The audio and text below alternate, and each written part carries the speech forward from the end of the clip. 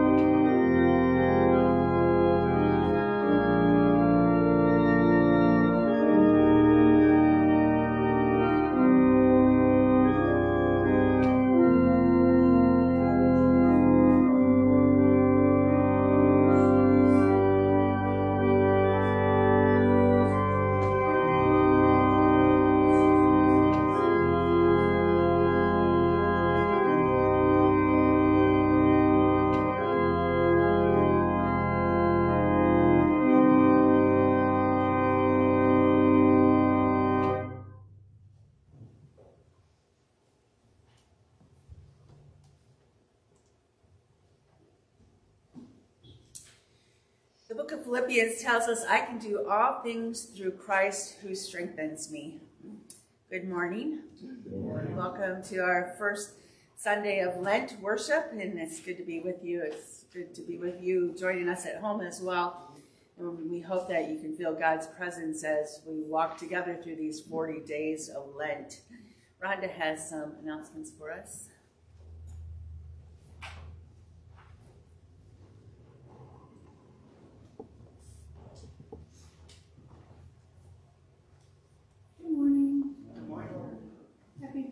Justin Feinheider and Anna Losh today, and Sue Morrison on the 28th, and David Pettit on March 4th. Bridge Builders will meet Wednesday at 2:40, and Chime Choirs canceled this week and the following. Memorial service for Helen Miller at Wood Courtright Borkowski Funeral Home on Saturday, March 4th at 12:30 p.m.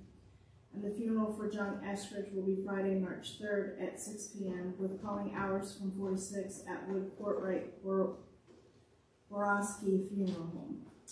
Bible study Using the Walk by Adam Hamilton will begin on Thursday, March 16th at 11:30 a.m. You can order the book through Amazon or Cokesbury. See Pastor Susan if you need her to order the book for you. All are welcome. We will be using Zoom as well if you want to join us from home. Just let Pastor Susan know so she can send you the Zoom info. Church will begin starting at 10:30 on March 19th. That's the first Sunday after the time change. Keeping the tradition of contributing Easter baskets to the Center of Hope, we are seeking donations to help with this outreach project. If possible, items should be gender neutral and appropriate for children 10 years or younger. A list of suggestions is available in the narthex. Of course, monetary donations are also welcome. Items can be placed in the box located in the basement and need to be here by Sunday, March 19th.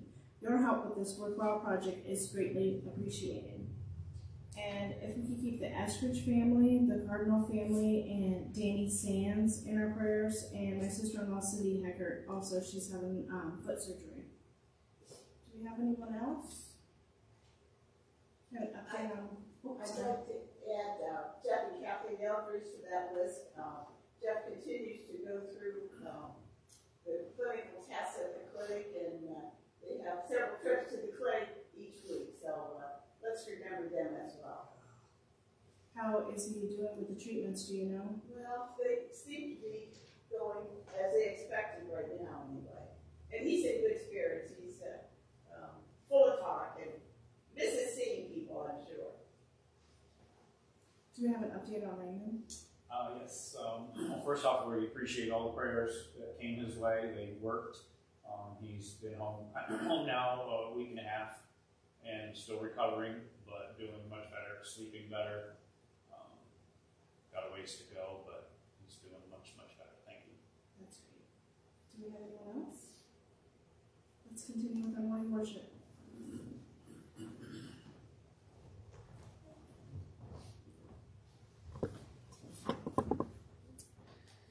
So I was reading about two friends that arranged to meet for coffee one Saturday morning before they both headed out to run some errands.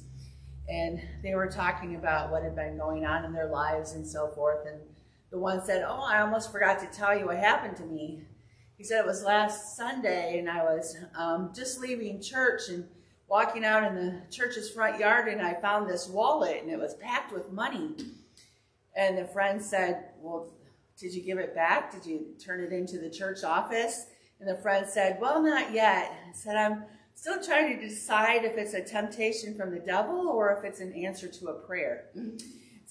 So sometimes we're tempted. Even Jesus was tempted, and we're going to talk about that today. So let's begin with our call to worship.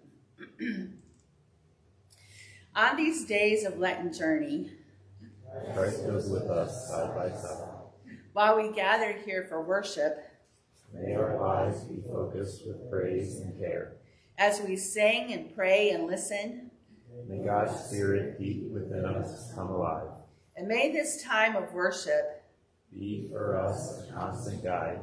Now let us sing with joy and vigor as we learn together how to serve Christ more fully. And let's sing together. From the New Century Hymnal number 52, There's a Name I Love to Hear.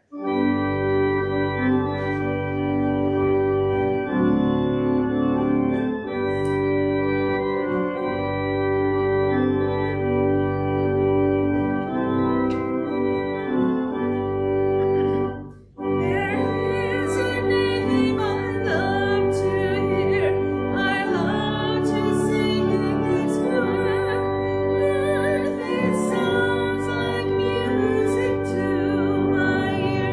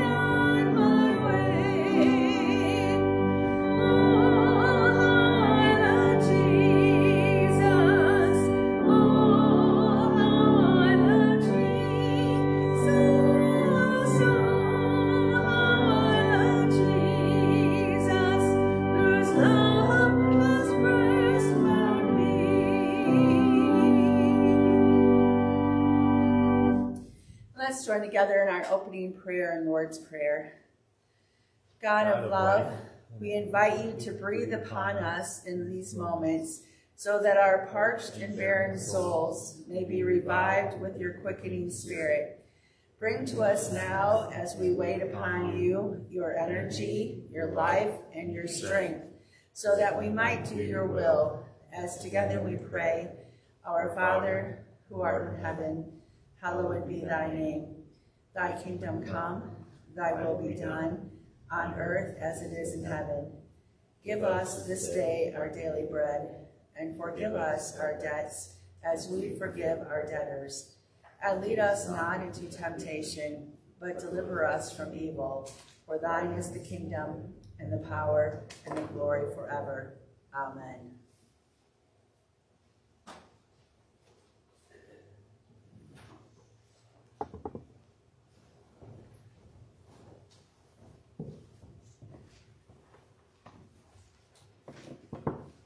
Our Psalter responsive reading is Psalm 32. Blessed is he whose transgressions are forgiven, whose sins are covered.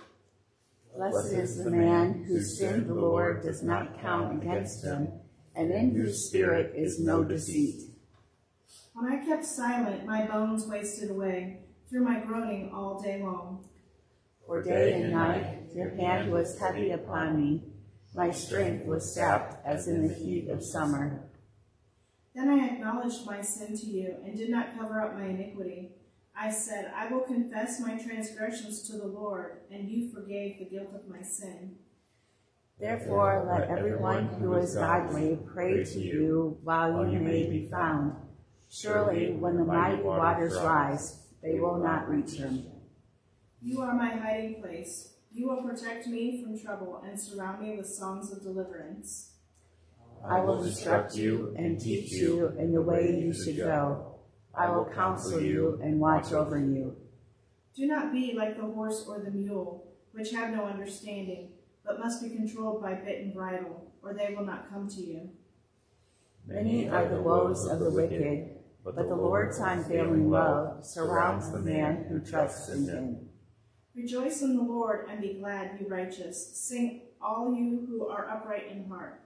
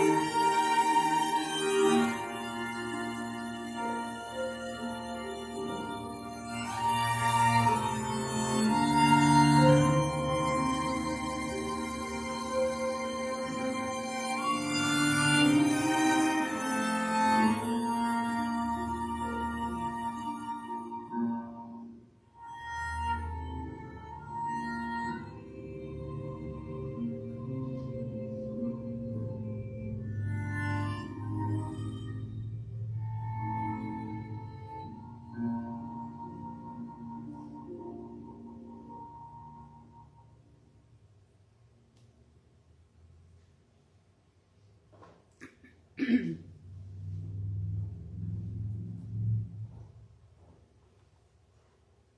gospel lesson is Matthew chapter 4, verses 1 through 11.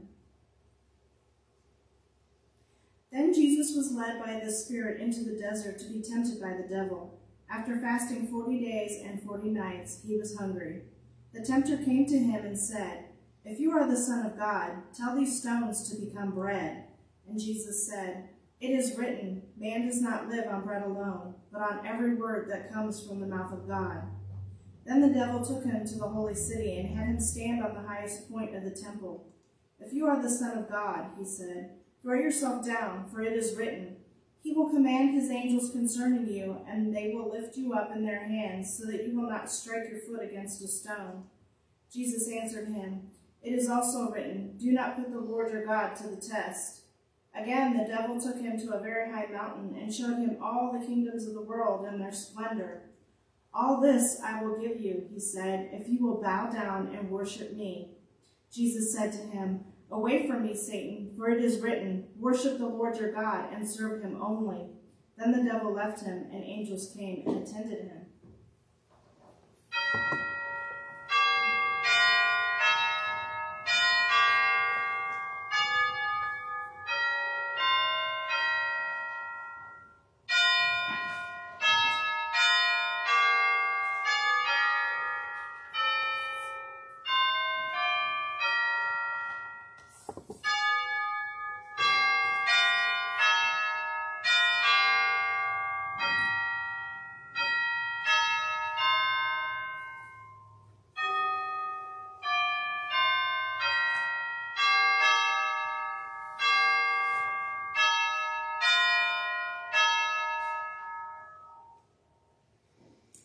Love and peace and mercy be unto you from a loving and a merciful God.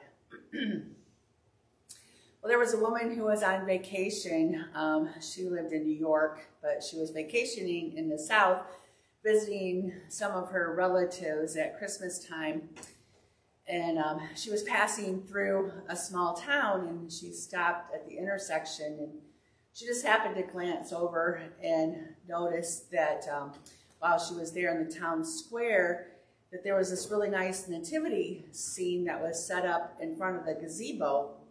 And as she was admiring it, she noticed that the wise men were wearing firemen's hats and jackets. And she thought, well, now that's kind of strange. And so she continued on through town, and she ended up stopping at this little convenience store that was on the edge of town. And she wanted to get something to drink, and as she pulled into the parking lot, she thought, well, maybe somebody here can tell me this story behind the nativity scene. Well, the clerk waited on her, and she seemed very friendly.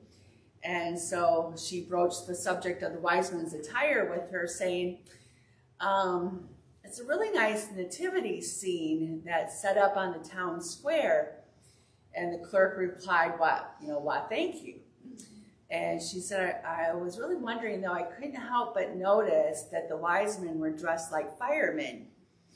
Well, that's right, the clerk replied. Well, why is that exactly? I was just curious.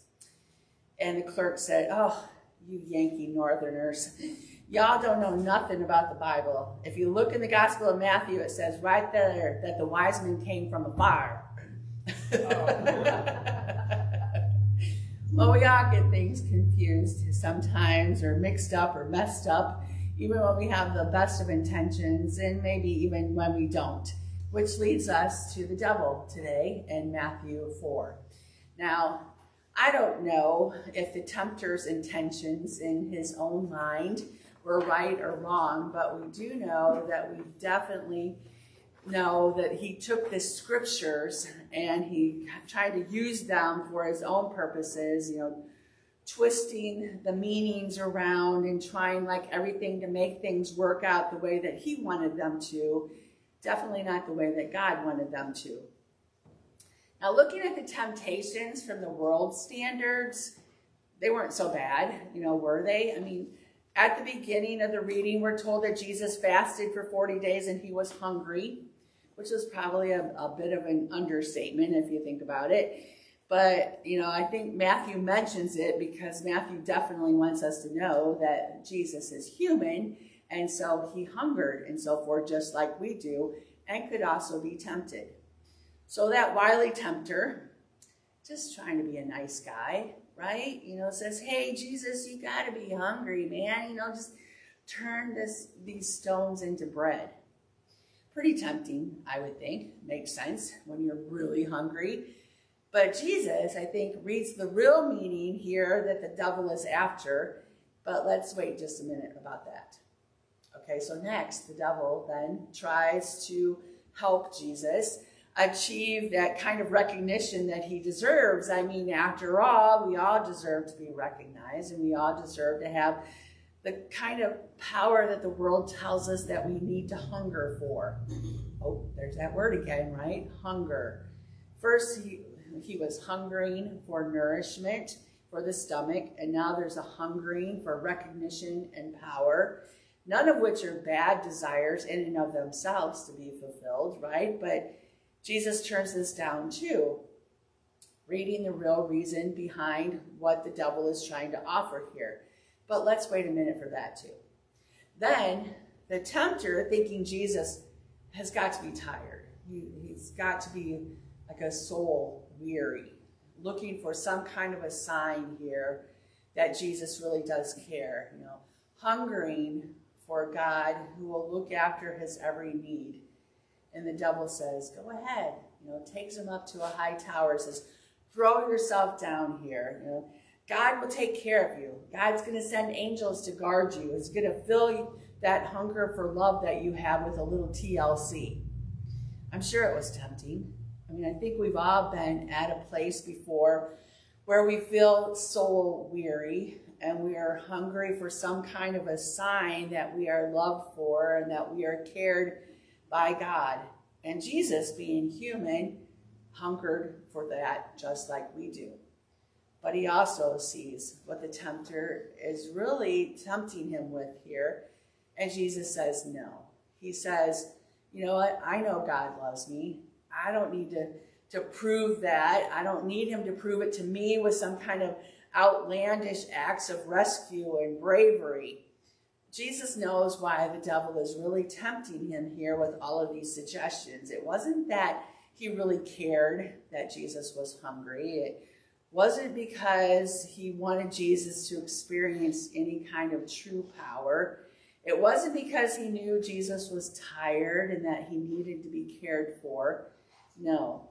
So why was it that Satan was there if it wasn't for all of these good reasons? Well, it's because he wanted Jesus to fail.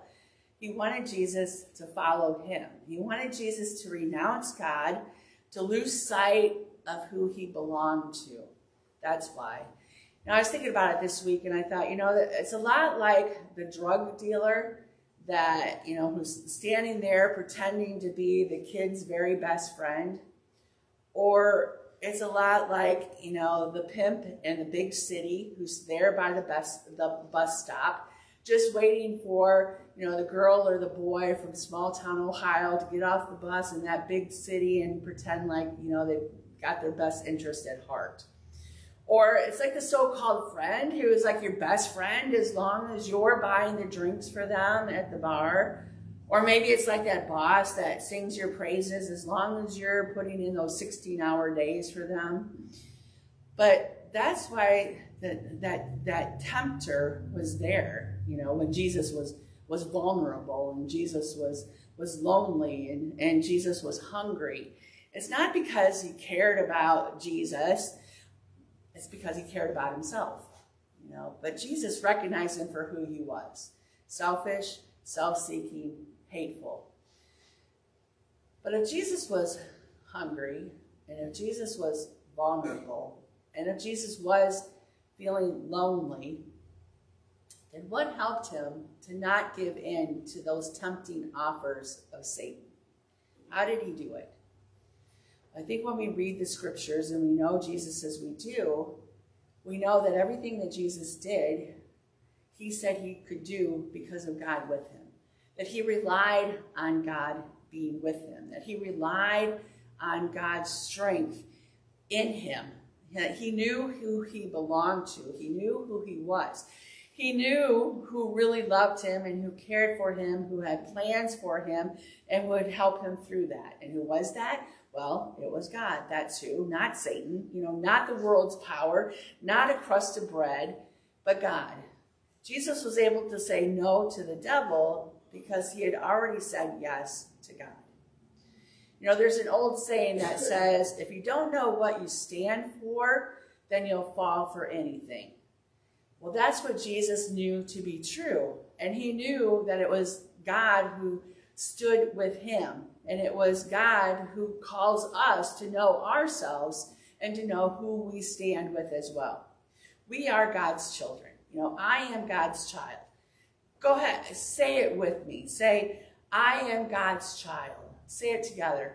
I am God's child. Now say it with conviction. I am God's child. Now say it like it's all capital letters. I am God's child. It makes a difference when we know who we belong to and who we belong with and who is there with us.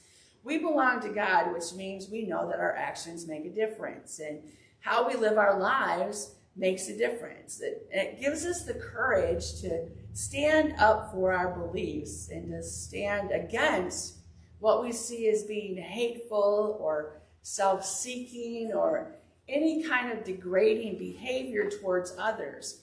It's why we can take a stand for what is loving and caring and forgiving, because that's how God treats us and stands up for us. We are God's children. We are God's hands. We are God's heart in the world. And what we say yes to and what we say no to really does make a difference because we belong to God. And it's God who gives us the strength and the wisdom and the courage to face those temptations that would make us less than who God created us to be. James T. Brown, who's a physician, he writes a story about knowing who we belong to and who strengthens us to face life. He writes this, he says, as a physician involved in the care of children, I'm very fortunate to witness daily the wondrous power and the strength and the faith of the most physically fragile among us. Well, one such event involves Bobby, who was a 5-year-old child who had been diagnosed with leukemia at the age of 4. Now, Bobby's cancer was in remission, and he was free of the disease. And he had come to the hospital for a series of diagnostic tests that were a routine part of his follow-up treatment program. Bobby had bright blue eyes. He had this kind of shy smile. And at first glance, it didn't reveal the wisdom that was gained through this 1-year struggle with cancer. Bobby had lost all of his hair secondary to the chemotherapy treatment. The chemo had left him nauseous and unable to eat, and he had experienced numerous painful procedures and treatments throughout that time, and that day was going to be no exception. The doctor goes on to say Bobby was undergoing a procedure that was indeed painful. He'd been through it before, so he knew what to expect. He said, I explained to him what we were going to do and why, and the importance of him remaining very still. And Bobby assured me that he would be still, and he promised that the nurses and the technologists in attendance wouldn't have to hold him down. Remember, this is a 5-year-old. And as we began, he said, Bobby asked, Dr. Brown, would it be okay if I say the 23rd Psalm while you stick me? And the doctor said, well, of course, that would be fine.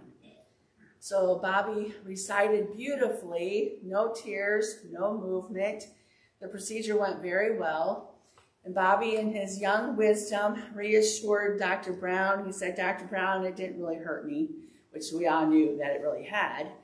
And then he said, Bobby caught me by surprise when he asked Dr. Brown, do you know the 23rd Psalm?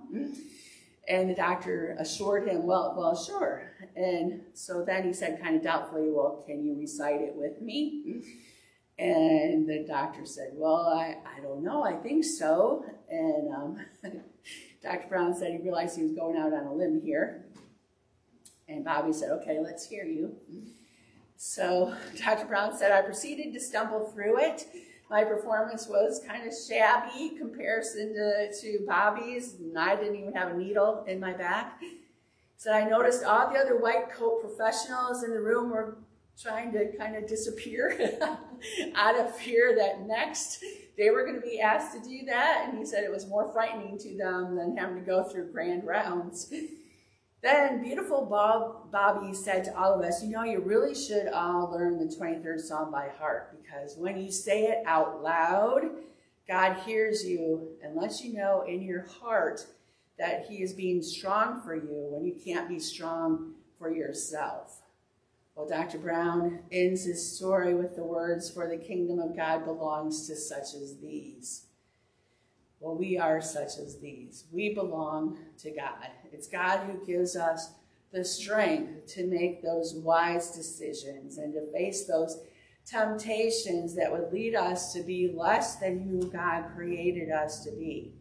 What we say yes to and what we say no to really does make a difference, because God calls us to say yes to love and to caring and to nurturing and to that other-centeredness, to joy, to peace, to sympathy and empathy and forgiveness. You know, we are God's children, and by God's strength, we are encouraged to choose that path of abundant life and love. You know, knowing that God is with us through the difficulties and also celebrating with the joys, that's what makes a difference in our lives. Knowing whose we are makes a difference, because you are God's child, and that is the good news of the day. Amen.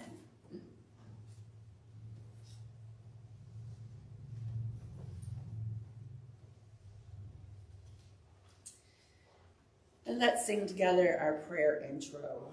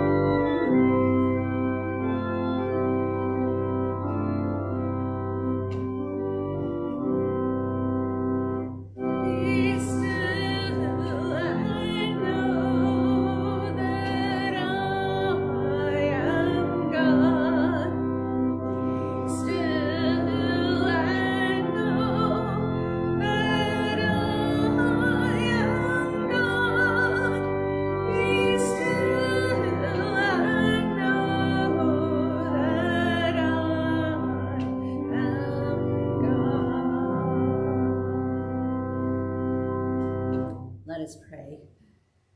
Loving God, please be with us as we live our lives with all of its challenges.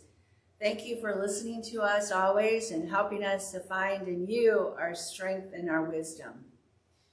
We affirm with you that it's written, one does not live by bread alone. We ask that you would strengthen and sustain us as we go about our daily lives and as we feel your presence with us. That you sustain us through our families and communities, that you nurture bonds between us, and that you inspire us to live with empathy and forgiveness. Help those struggling with work or facing uncertainty in their futures, that they may find peace in your love. We proclaim that it's written, worship the Lord your God and serve only him. So help us to admit the temptations of the world and support us to resist turning away from your teaching. Help us to recognize the gifts that you've given each of us and to see the role that we can play in helping to heal your creation. Be with our leaders and those around the world, that they may act with compassion and generosity. Guide them to humbly serve their own countries and to foster peace across our borders. God, our Creator, please inspire us with hope. We acknowledge that it's written, do not put the Lord your God to the test. So we pray that you would deepen our faith to hear your word and to follow your way. Encourage us to bring all our hopes and our desires to you in prayer, that in lifting up our souls to you, we may be shaped by your love. Help us to hear your voice and the answers that we seek. Please comfort those battling ill health to bear their pain with patience and strength and courage. And please wrap your love and peace around those who are mourning the loss of a loved one. And we lift up in prayer all those mentioned today out loud and those that we know within our hearts are in need of prayer as well. Holy Spirit, our comforter, please sustain us in times of trial as we place our lives in your hands. Please walk with us in this week. Help us to be your heart and hands in this world. Help us to love with your love, and help us to see your face in those that we meet. All of this we pray, assured by your eternal love for us. Thank you for calling us your children. In Christ's name we pray. Amen. Well, let's pause and count those many blessings as we return to God a portion of what he has granted to us.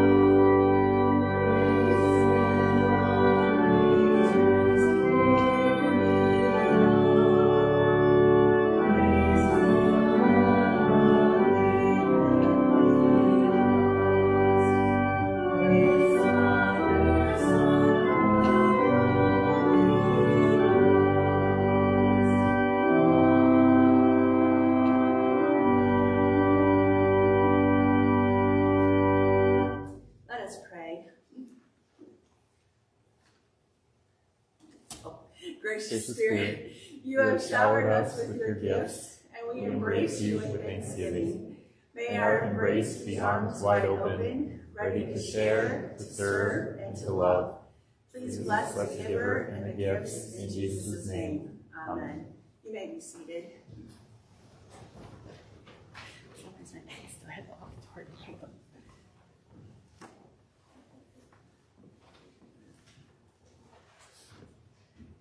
Our closing song is For the Beauty of the Earth. For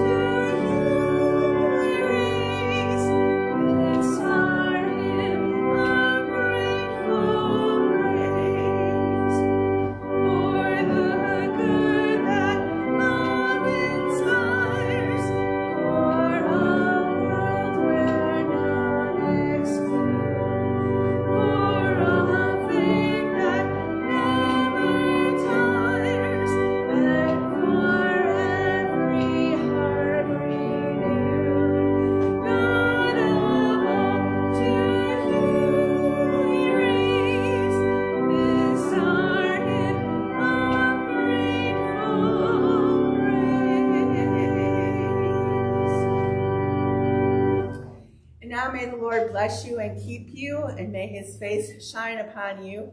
And I pray that the Lord will be gracious to you and give you peace. In pleasant times, may you always know that every good thing comes from him. In troubled times, may you always know that he is right there by your side. Now go outside, let your light shine, and let these words echo through the seasons of your life. Amen.